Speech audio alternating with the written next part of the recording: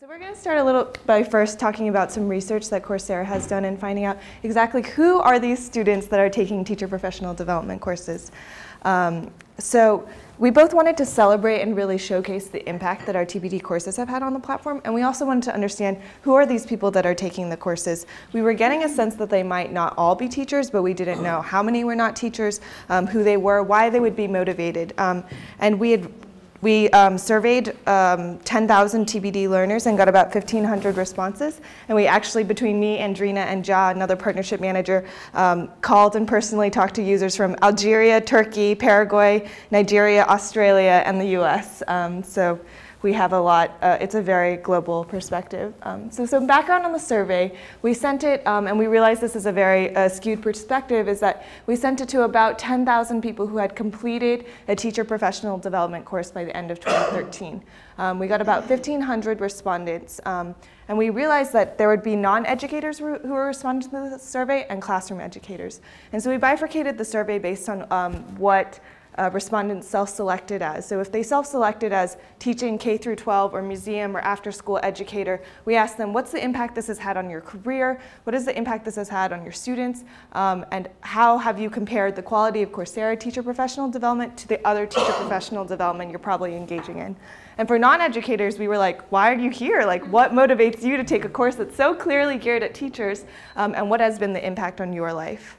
And just as we have people in this room from Mexico, Korea, the Netherlands, and Canada, we have an incredibly global audience in our TPD courses. You know, top 10 countries, top 10 languages. The US is still the dominant country, but we have tons of learners from all over the world. So in terms of course quality, how are we doing? The good news is the majority of TPD learners would recommend a course to a friend or a fellow educator. The majority of TPD users said that this course met their expectations for high quality professional development. In fact, 94% of educators who had taken other TPD in terms of going to a workshop, going to a conference, paying for an online course, taking a MOOC on another platform, felt that Coursera courses were of similar or higher quality than the other TPD they had previously experienced, whether that was online or in person.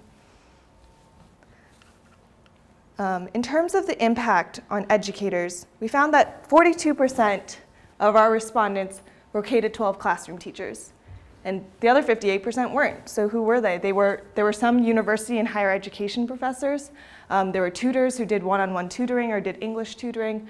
We had counselors and administrators. We had a lot of parents who wanted to better understand their children and their development. We had this whole category of other, which ended up being early childhood, English as second language teachers, volunteers, instructional designers, TAs, people who wanted to become teachers in the future and people who had retired from teaching but wanted to stay in the loop.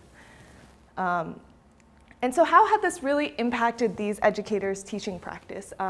We found that we did really, really well on educators agreeing, this has given me great ideas for what to use in the classroom. And we have some specific quotes from teachers in the next slide. But what we found is that, you know, while about half of people agreed that it enabled them to connect with other educators, the other half were like, meh, I'm not so sure. And we are really curious about this. We would love to hear what you think. Are teachers or non-teachers in your classes connecting with others? Is that the goal that they're using to join? Should we encourage more of that, or are we okay with some people just exploring the content and not talking to other educators? So these are some quotes that we've gotten from the survey, you know, in terms of how have these courses affected me as a teacher. You know, their confidence has increased, or they feel like they've been re-energized to be a better teacher.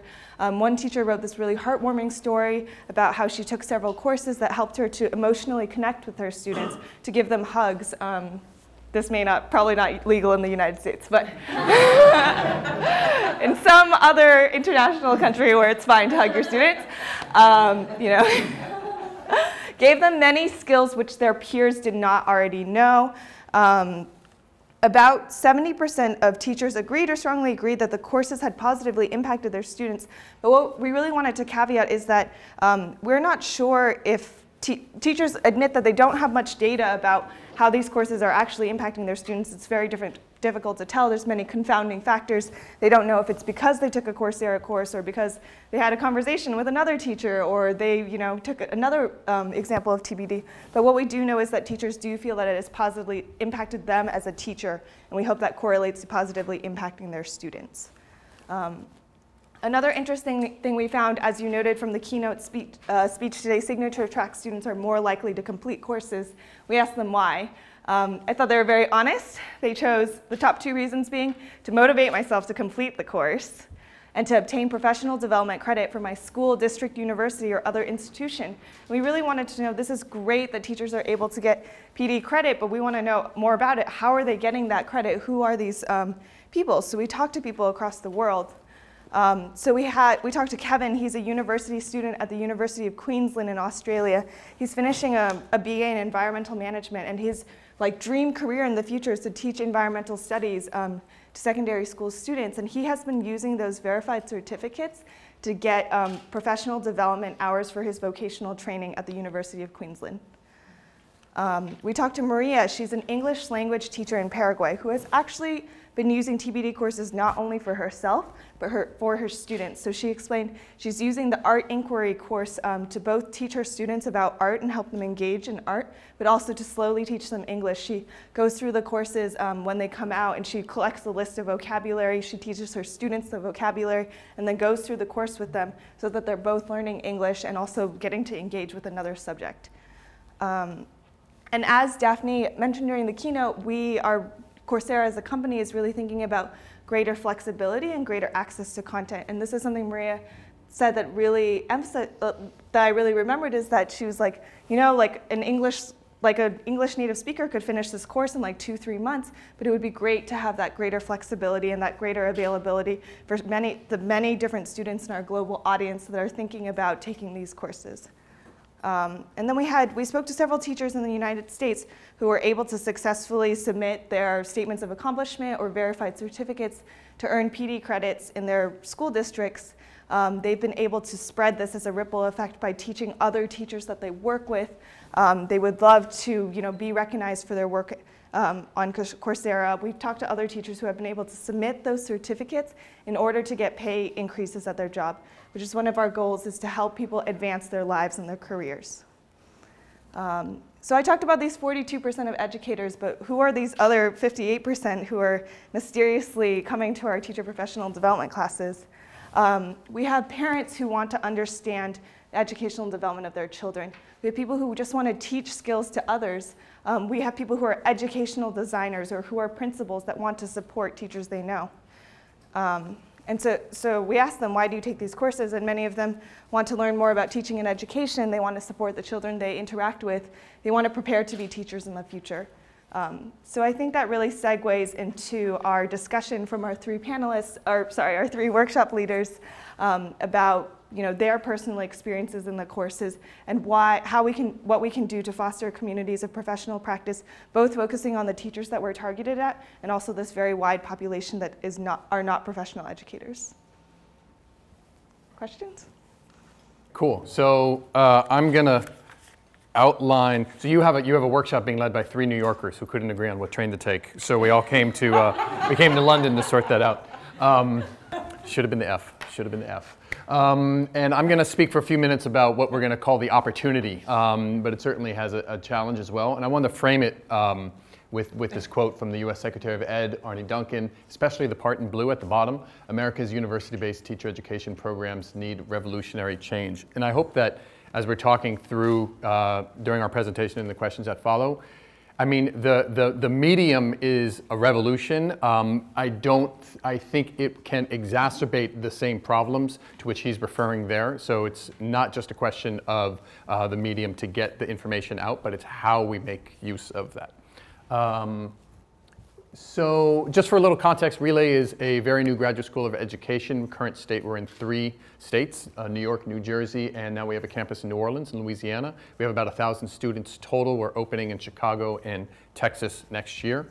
And yes, there we go. And all of our students are full-time teachers. So it's the equivalent of night school, except we have a blended curriculum with about 45% of the content online. So Amelia I used to film her class, used to teach in Newark and when she was in the program, and then she was also obviously a student in the program. So if you're a part-time, like in a typical teacher ed program, you would be teaching part-time. That doesn't work here. So the revolutionary change that we've thought about it so far at Relay is that we've broken up our core content. We have lots of opportunities for practice and feedback, and then we have authentic assessments. We've basically taken our blended online content and made it from the core, the direct instruction, the readings, the pieces where basically the transfer of information. We've moved that largely online. And it's more interesting discussion in many respects to talk about what we've intentionally left in a brick and mortar environment, which has been the opportunities to engage with colleagues, to stand up in front of a room, to practice how you're going to start your lesson on teaching phonics to your second graders or whatever it is. We put a great deal of emphasis on that practice and feedback. In many respects, we think that's the revolutionary change to which the Secretary is referring, that good teaching is a skill that can be learned, but there's a big get it, do it gap, to quote something from Doug Lemov, one of our colleagues who wrote that book, Practice Perfect, that I can intellectually understand the content, but getting up and doing it in front of 25 second graders is a whole nother thing because I haven't built the muscle memory. We have left this in a room so far, and then the authentic assessments, instead of writing essays about what it would be like to teach this class, because we have full-time students, full-time teachers as our students, that we ask them to record their lessons and showing that they're integrating a particular technique and then bring it back in. So number 2 and number 3 are challenging in a MOOC environment. You can imagine why. Don't have a roster that you can believe in. And so it's hard to create collaborative work environments. At least so far, it's been a challenge for us. I'm standing up here as someone who's trying to get it right, not as an expert. And then the authentic assessments, it's when you have 100% of the people are full-time teachers that have access to cameras. You can make an authentic assessment that asks them to go teach phonics at that second grade classroom. But it's more challenging, and there's certainly opportunities when the folks are not necessarily in the classroom. So here are my doodles. So like I just said, that it was generally pretty simple for us to move what the core content into video lectures, and in many respects we have. More challenging, and so this was the one teaching character. Teaching character is the one MOOC that we've so far built out. And when I went, it was born as a 2-day PD session. And so when I went last June to take notes to figure out what parts I was going to record and turn into a MOOC, what I found was 150 educators holding hands and singing Lift Every Voice and Sing, doing a lot of collaborative learning, taking a lot of time to reflect and like introspection and pretty heavy, a review of their own lesson plans, what have you. And I couldn't figure out how to transfer that experience to the online environment, to the lectures. Because in many respects, this was about, it's a baseball analogy, sorry. Go Dodgers. But it is about taking swings at, that's a rubric in the outfield, of course, it's obvious, yeah. But it's taking swings and getting the attempts to stand up in front of a room and do the practice that in many teacher ed programs is missing. It's I get it, but to actually do it is more challenging. It would be simple for Relay to transfer the videos we've already built for our blended learning and make MOOCs out of those, but that would only be telling about 45% of the story. The other half or more is about building out true, meaningful opportunities to practice. And I'll show you what we've done. How do I flip over to the page? Thanks. So what we just did is we tried to separate out in the teaching character MOOC mastery learning from a more constructivist approach. So what you have, thank you, is, let's see if I do this right. Yeah.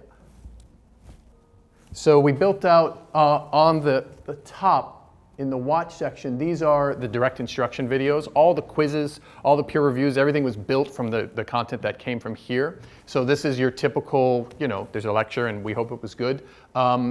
This is the get it. This is the part where it's like, okay, this is objective mastery. But anyone who tells you that they are an expert in self-control and that they've truly mastered that objective or gratitude is probably doesn't have much self-control. So we wanted to give them opportunities to really practice the content.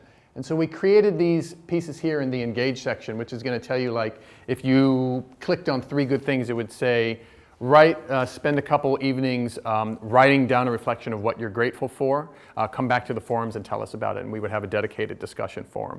And this was the place where, totally voluntary, you didn't have to touch any of these to get credit for the course. We were hoping that this would be the place where people would start to engage and try to stand up and get at the do it part of the course. Get it at the top. Objective mastery, a more constructivist, live the learning through the Engage section. But that's what I'll tell you how it went here.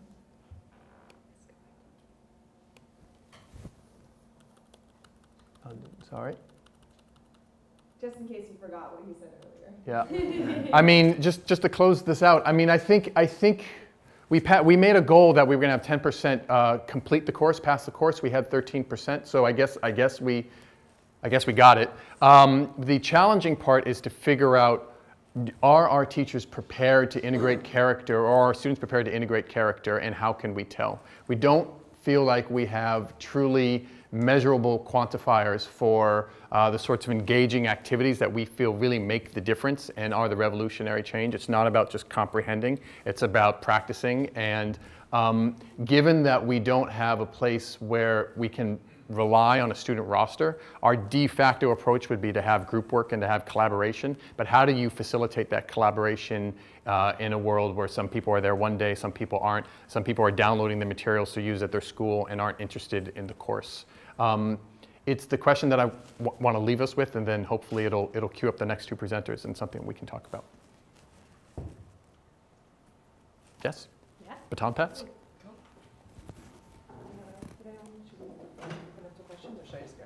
Yeah, well, we can open up to questions. She has to change her deck out. Are there any quick questions or anything I didn't clearly convey first?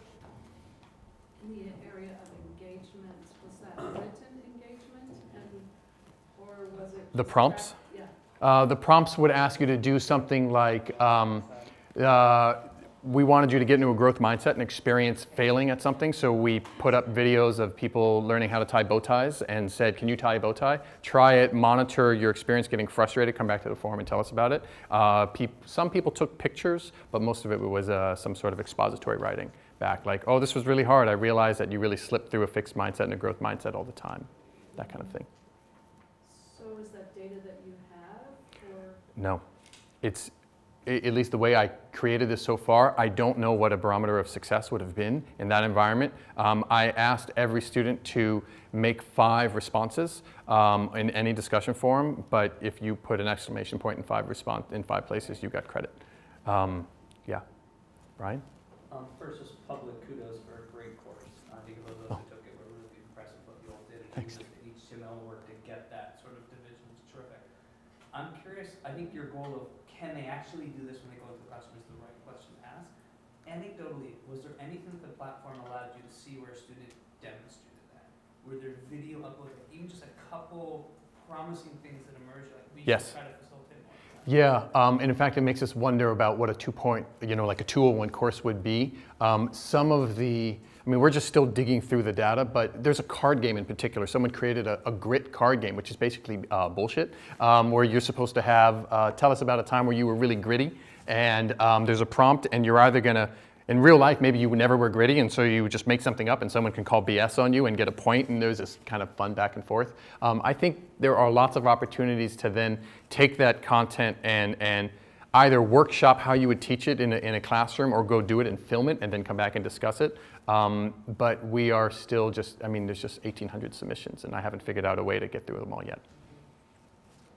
Maybe we could hold the other questions till the end, and then because I don't want to take too much time. So hi, everybody. Once again, I'm Lisa Mazzola, and I work at the Museum of Modern Art, which, if you don't know, it's in New York City. It's in Midtown in New York City, and we have a collection of modern and contemporary art. And so last spring, when we became part of the Teacher Professional Development portal, my colleague Deb Howes and I went to Philadelphia, and because I work in teacher programs, I was, the person that was asked to work on this project. What you see here is flashing forward a year to, on the right-hand side, it's the first MOOC that we launched, which actually is closing right now. We're in evaluation phase right now.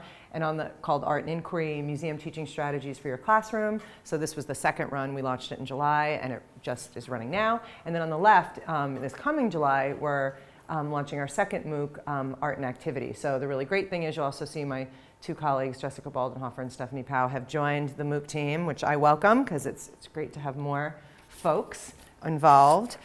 So just to give you a little bit of information about the museum, so we're not an institute of higher learning. We kind of live in the sphere more of informal learning. We've had on-site teacher programs for a very long time, and that's really what my job has been. This is an image of some teachers working in the galleries around a work of art by Martin Kippenberger. And just to give you a little bit about our pedagogy, it's very much, it's inquiry-based. It's very much based in constructivist learning. It's all about participatory, involvement and engagement, and also practice is a huge thing, like Dan talking about practice. That's a huge part of it. And actually something we've often even struggled with on-site in terms of like working with teachers even over time, like giving them a chance to really implement our strategy. So we do a lot of modeling on site. So it's very, very interactive. It's never anybody sort of standing in front of anyone and giving a lecture. It's very much what we do with students in the gallery. So it's really student-centered learning. Okay. So leads to me and my questions after I took the train back to New York from Philadelphia. And it was interesting because it was a little bit antithetical, the idea of the MOOC. As my colleague Mary said, we've had online courses for adults at the museum, asynchronous, and well, they're all asynchronous, but some of them are instructor-led and some of them are self-guided. So the good thing was that was already happening. I had dabbled a little bit with online synchronous teacher professional development in 2009, but it wasn't 17,000 students, which we had in the first run of Art and Inquiry. It was 15 students. So, my head was a little bit jumbled. And so I landed here. The other thing that's sort of interesting about, Maria and I and her colleagues as well, we were two of the first, museums to be in the portal. So again, it was sort of like, well, we're the museums, and, what is our place in all of this? And I have to admit, suddenly I felt a bit of pressure. Thinking, wow, this is big stuff. So the first thing I did was just think, well, what is this topic that I want to work with? And it was a pretty broad topic, art and inquiry, but it's really foundational to what we do. So I knew that's what we wanted to do. And then I arrived back at that question of thinking about what we do on site, knowing that I couldn't replicate it online, pulling out those core pieces. The things that I really, wanted to be there, the idea of the engagement, how do we create an experience that allows for people to share experiences and feedback.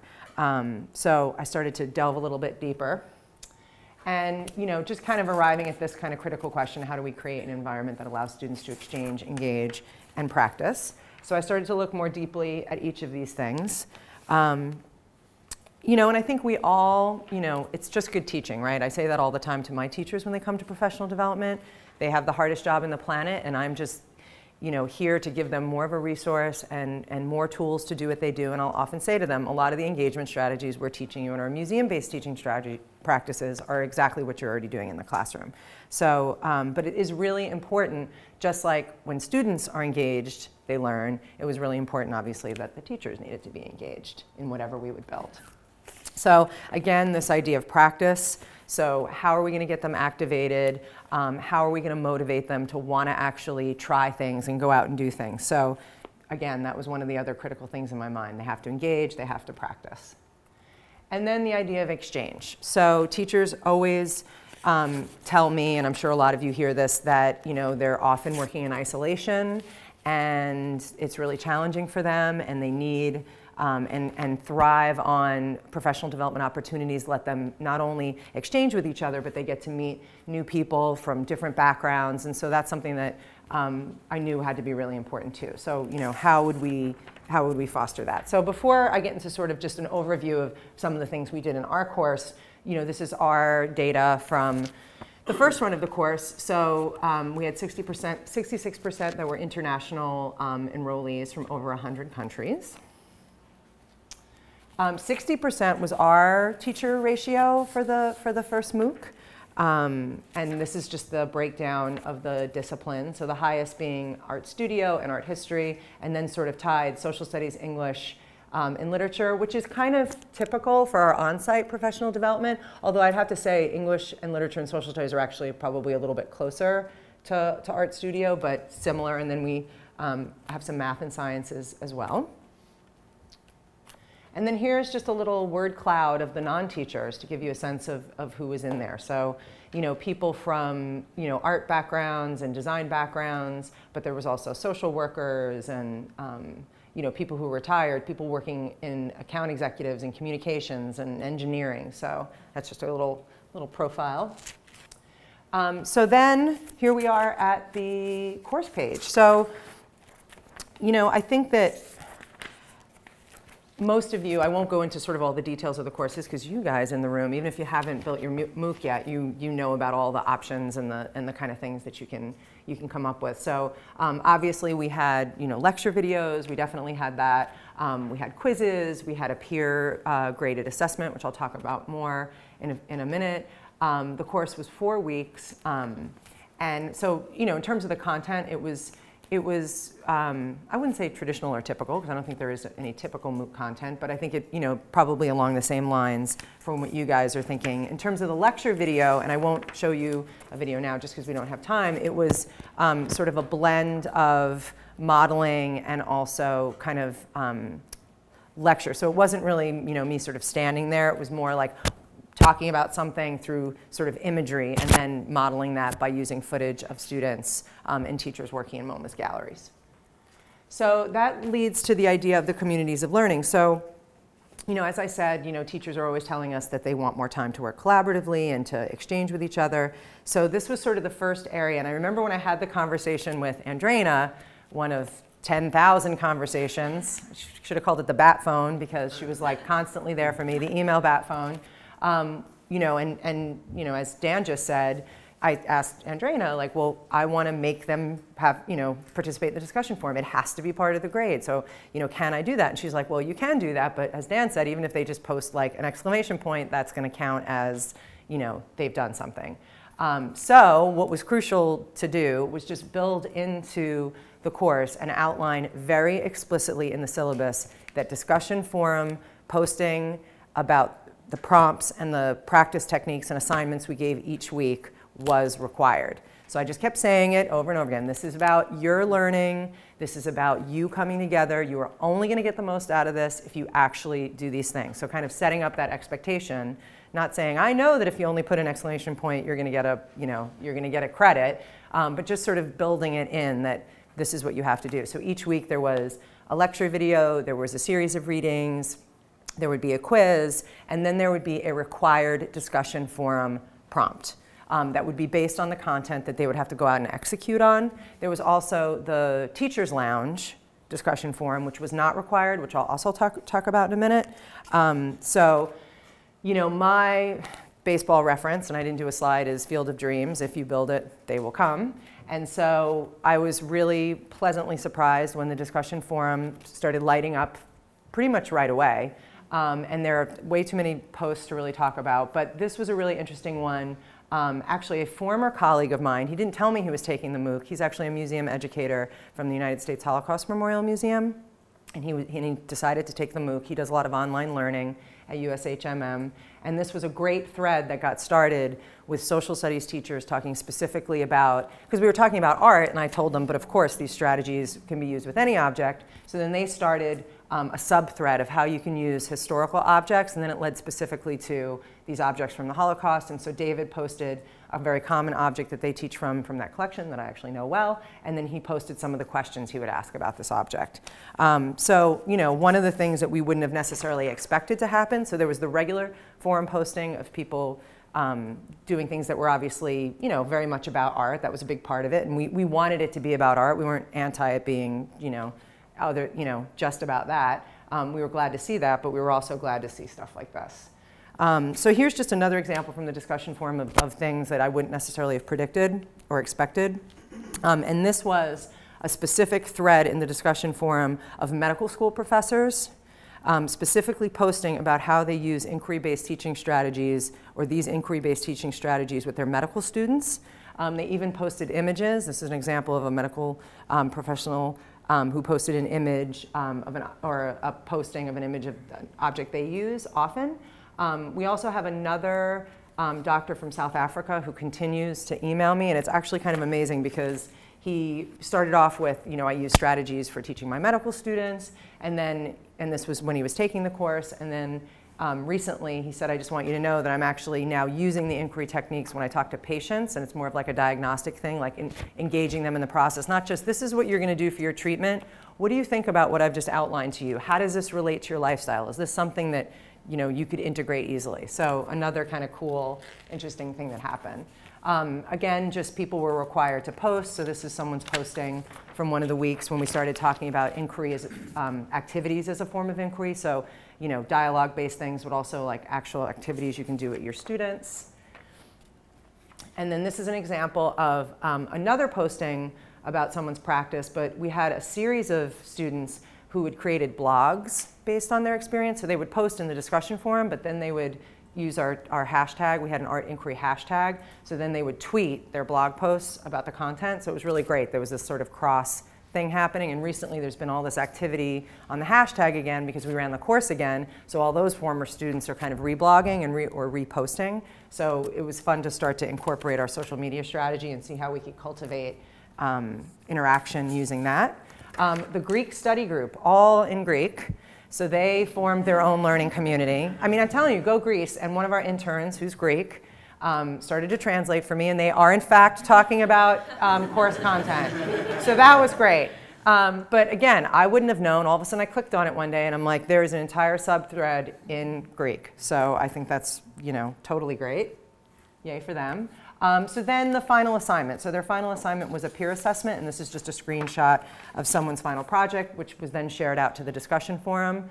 The really great thing is they all, including me, have access to these lesson plans. So now people can just go in there whenever they want in perpetuity or sort of indefinitely and pull things out. So instead of having one project that you worked on, you could have all of the projects that people posted.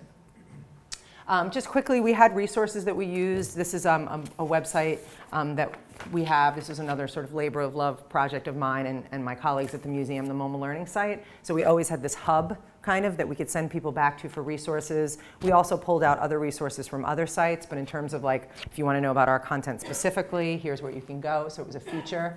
The other really important thing, we did want to engage with students in real time, so we used Google Hangout on Air during the course the first time. And again, thanks to Andreina and the many connections via Coursera. The one on the left is the first Google Hangout we did.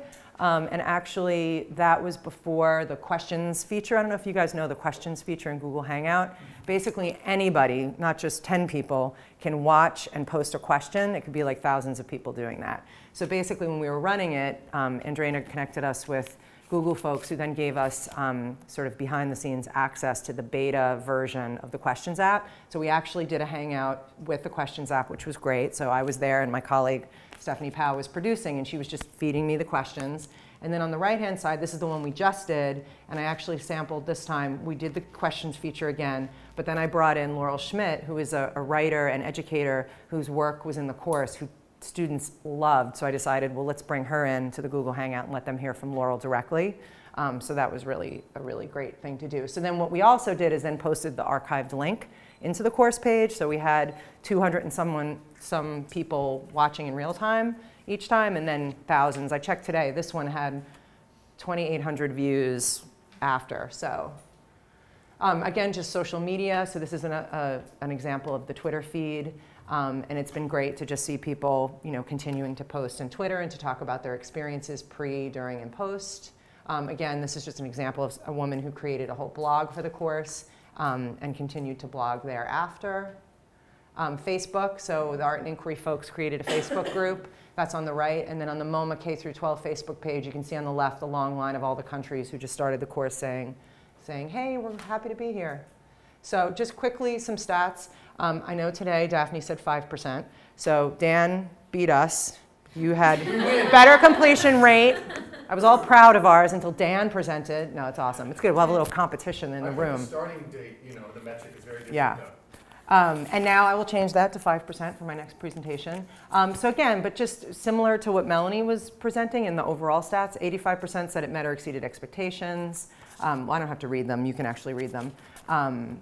But I thought that was really great. We were really happy to see that. And again, I have no idea, like when you talk about measures of success, I'm still thinking about all this, but this was, you know, we received a lot of positive, you know, feedback, and that was great. So, and then this is just some quotes that we got from people who took the course. So, you know, again, we're continuing to sort of look at all this and think about it as we move forward with the next course that we're currently building.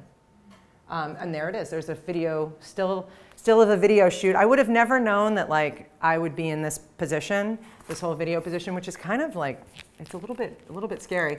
But just a quick anecdotal story. This same week, I was walking around MoMA's galleries, and a visitor came up to me in the Gauguin exhibition and grabbed my arm and went, "I feel like I just saw a celebrity." And I'm like, "Who's here?" Because there's always celebrities at MoMA. She's like, you're my MOOC instructor. So anyway.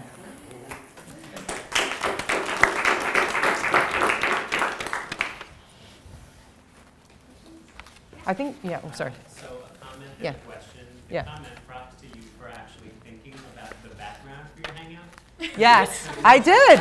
Because like, I would do a hangout with this vibe. Yeah. You really had something which was attractive, which is great. So, and Maria might even talk about this, but I want to ask a question.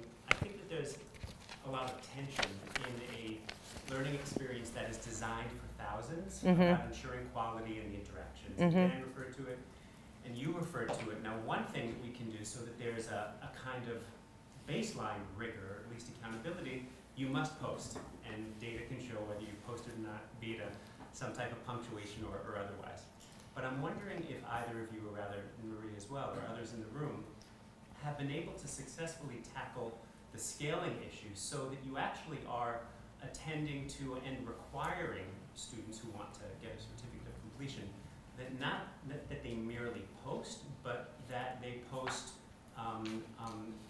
in a way that meets certain criteria of the level of discourse. So I'll take that. If it's Yeah. okay. So we've done that at the museum within our Earth course because we didn't want to risk having people just submit exclamation points as a forum post. And so for that assignment, it's a two-part assignment. In part one, we have people go out into their local area and take pictures of a geologic feature that interests them. And we have them post a picture of that in the forum and write a description of it. And then part two of the assignment is writing a written analysis of that feature and talking about some of the more scientific geologic aspects of it. This works really well in a small-scale course, and we had trouble thinking about how we would open it up to thousands and give credit for the forum post, which was key to us. So what we did is we had people post their pictures and their descriptions in the forum, and then for the written assignment, the very first step was paste a link to your forum post, and then write your assessment of that geologic feature. And then we have a corresponding rubric point for that forum post. So when you're a student and you're reviewing 3 of your peers' essays, the first thing you're asked is, did you review this forum post? Was it there? Was it good? And then you award points based on that. So we do have at least 3 people going and reading everybody's forum post and assessing that. So that's our sort of workaround until there's a better system, until you can sort of give a grade based on qualitative work outside of the assignment in Coursera. And it worked really well. That's a good idea. Are there other ways that people do this, like that, to bring in the qualitative or use different students for the qualitative component? I mean, Maria's method is like super duper in that you're really like forcing, like, we didn't go to that level because we didn't require that second piece, but we did ask people to like upload images of the objects that they were going to be practicing with each week. We did have a couple of people who posted links to videos where they actually had conversations. Some included a transcript of the conversation that they had around objects, because one week it was that you had to go out and take your chosen object and actually lead a conversation with 1 or more people.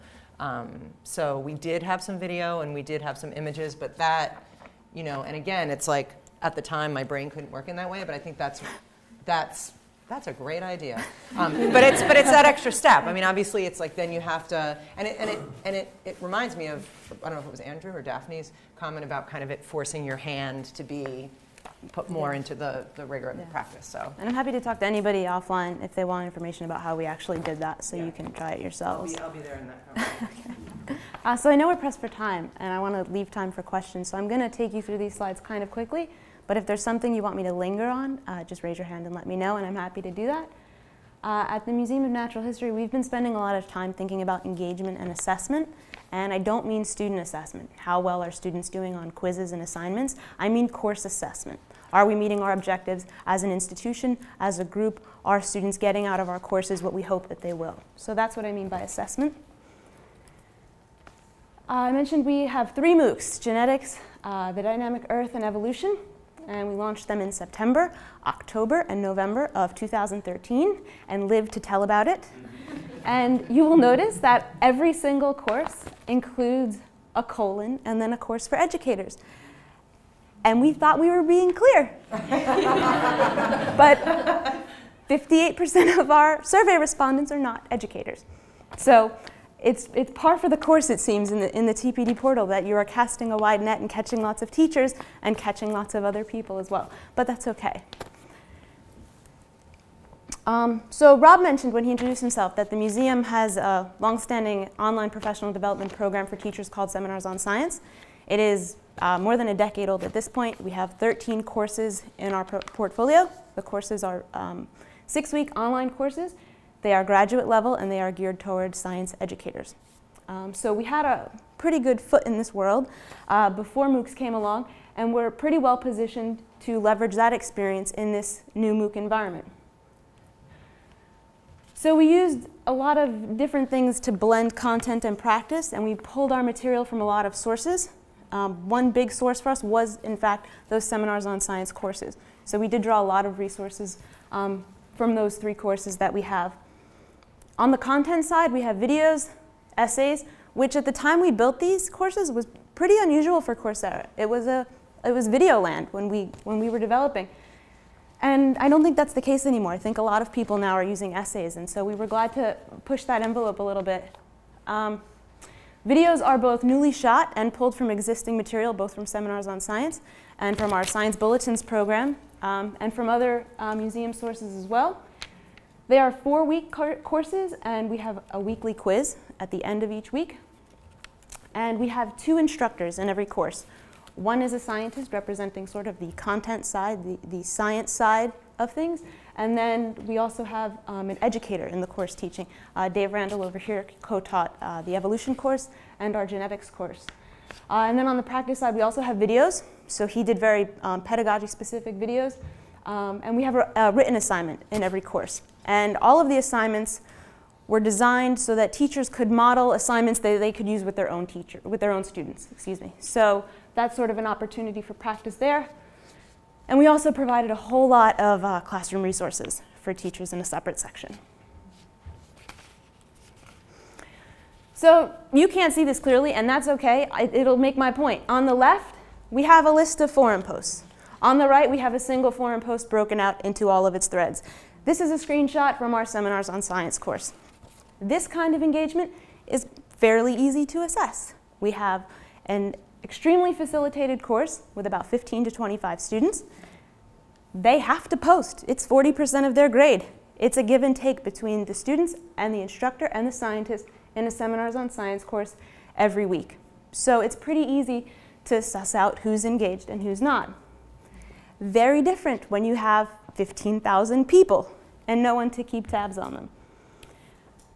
So we started to think about engagement differently at the museum. And we have what we call the funnel effect, which is how we've started to describe this phenomenon to ourselves. So on the left, you see basic statistics, total enrollment at its peak, because enrollment was open throughout the length of the course for us, enrollment when the courses end, and peak active users. This is cumulative data for all 3 of our courses. In a perfect world, I think we would only be talking about active users. Maybe we will at the next conference next year. I think when we talk about enrolled users, it's a little tricky. So I like to think about our active users. And from those active users, I like to think about them in terms of the engagement you see on the right.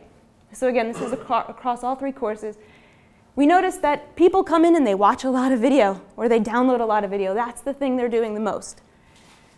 After that, they're reading our essays, and then they're taking quizzes, and then they're posting and commenting in the forums, and then they're submitting assignments, and then at the very bottom, we have our signature track people. So it's this funnel of engagement that goes down, and it's consistent across all 3 of our courses, and has been so far. So this is how we're starting to wrestle with what does engagement look like in a MOOC. It's not that we're not concerned with completion rate, but we think that completion rate just doesn't tell the whole story. So I mentioned that 58% of our students aren't teachers, and they're not. They're consistent with the numbers that Melanie showed. We have 42% of survey respondents are educators, 26% self-identified as students, and then the others are retired or other. And then here's the level of experience that our teachers have in our MOOCs. So we have a fair amount of rookie teachers, pre-service to 3 to 5, and then we also have a good chunk of veteran teachers as well. So it's nice to see this mixture. When thinking about course assessment for us, we were really interested in trying to find why people were taking our courses. What's their intention? What's their motivation? So the way we did this is we asked them questions on surveys. So we do a pre-course survey the week the course opens, and we do a post-course survey at the end to try to get at some of this information. We are continuing to refine our questions, so they change every time we offer a course, but we have a pretty good basis for comparison. We know that most of our respondents are taking a course to get knowledge, to access material. Some of them are earning PD credit. Many of them are not taking a course to connect with each other in the forum, and I know that's different, a different experience than many of you have. But for us, this quote sort of captures it. I love the course, but I'm not participating in quizzes or assignments. I'm here for the essays. And so that's sort of what we're looking for, is how people are engaging with our content and how you can find that information out. These are the numbers for the evolution course. These are just numbers that we track for ourselves. You can see that the overall completion rate is low, who earned a certificate. And that's okay, it's consistent with what others experience. The number I really like is the last one, because it shows that people who are committed enough to doing an assignment, there's a pretty good chance they're going to go on to earn a certificate. So that's the group of people we're looking at, and we know who they are by the 2nd week of the course. So we have a pretty good sense of how many people will be completing a course. So outcomes, what are some of our outcomes in terms of content? For our evolution course, students created a Facebook group. One of our quizzes had pictures of evolutionary trees, and we asked them questions about it. And students couldn't get this one question right. So one of them posted a picture and said, "This is the one I'm struggling with. Can you help me understand this better?" And another student took that same picture, annotated it, described her annotations, and reposted it. So all the red marks you see are not ours. Those are from the student who went in and was trying to help somebody else. So that's an outcome for us, seeing people engage with our content. This is another big outcome for us, but it falls on the practice side. So from our survey, what material do you plan to use in your own teaching? And we list our essays, videos, our assignment, and our classroom resources. And this is the number we're really paying attention to. We want to know how people are going to engage with our material in their own classrooms. And we plan to follow up with these people 6 months after the course ends to see if they've done that, because it's still too soon at this point to ask them. And we'll be starting that for our genetics course this April. So we're excited about that. 2 more quick slides, and then I'll turn it over for questions. This is a question we got in the forum, and we get it frequently. Can I have permission to use so-and-so's article in my classroom? This is a really good sign to us that people are taking what we're putting out there and using it. So that's a measure of institutional success on the assessment side for us. What was the answer to that? Yeah, Kenny, do you say yes? Oh, of course, yes. We have all the time. We absolutely did, yes. Sorry, I should have said that. I lied, 2 more slides now. So I told you about the Earth course. We asked teachers to go out, observe a local geologic feature, take a picture. This was an email to Dr. Kinsler. She co-taught the Earth course. The Earth course ran in October. She got this email in November. She was planning to take her students to the museum. instead, she was motivated to take them to Central Park instead, to do some field observations. So again, this is sort of the feedback we look for to show that we're meeting these measures of success that we have. And then lastly, here's this follow-up email that this teacher sent to Dr. Kinsler. So not too much time left for questions, but there are a few, and I'm sure we're happy to stay and answer any if you have them. So I turn it over to you now.